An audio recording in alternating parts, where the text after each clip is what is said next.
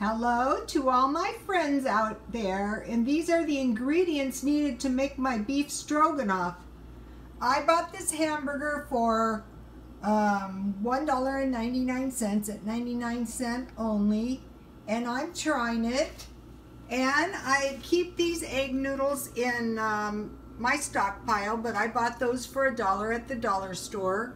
I bought this sour cream at the dollar store for $1.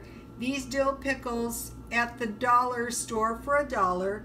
This cream of mushroom soup and this onion soup at the dollar stores. So everything I need I was able to get by dollar shopping. So let me go to the recipe. I might as well get both of these. Okay, I fry the ground beef and I drain most of the drippings out, just a tiny bit left, and I add flour, salt, and pepper. I stir that around and I start adding water. I add the dry onion soup, the can of mushroom soup, and I just keep adding water to get it as thick as I want. And then I cook it for a while to flavor the gravy. And then I add 1 cup sour cream, and I add, the noodles, and this is just going to be a half a batch.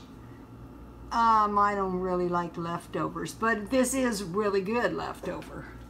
Okay, so I'll be back in a few minutes after I make the beef stroganoff, and when I'm done, I top it with dill pickles. Okay, God bless you all.